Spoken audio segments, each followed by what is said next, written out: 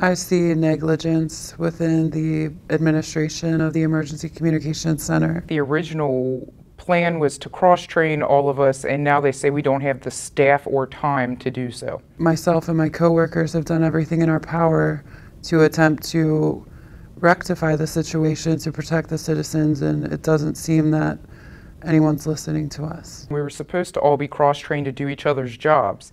And the problem is they only cross-trained some people how to do the job, and none of the dispatchers were included. It keeps me up at night because I've gotten calls that I could not handle with the training given to me. I had a 3-month-old child that was not breathing within the city limits, and I was not able to legally give them CPR instructions, even though I know how to do CPR. There's usually between 7 and 9 of us on the phones at one time, and when dispatchers are on the phones, you know, the chances of you getting them 1 in 9, 2 in 9 sometimes.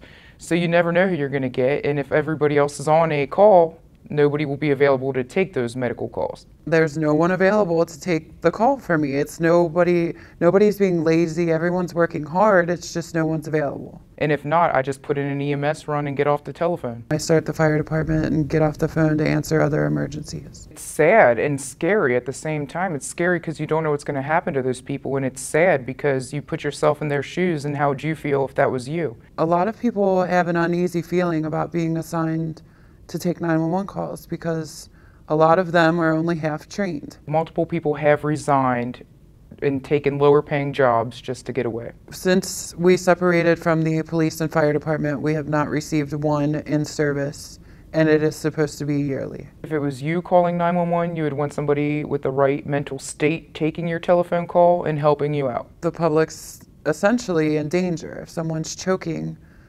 you could die within the 3 to 5 minutes it takes for the fire department to get there. And with layoffs on the table, it's going to take longer than that. This is a serious problem. Sometimes we don't even have enough dispatchers to cover the channels, so we don't have any on the phones.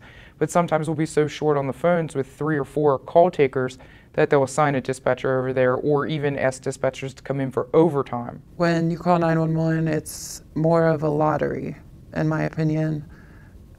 Either you get someone that's trained to help you or you don't. I do feel a sense of responsibility, and it also makes me angry that I wasn't trained to help these people.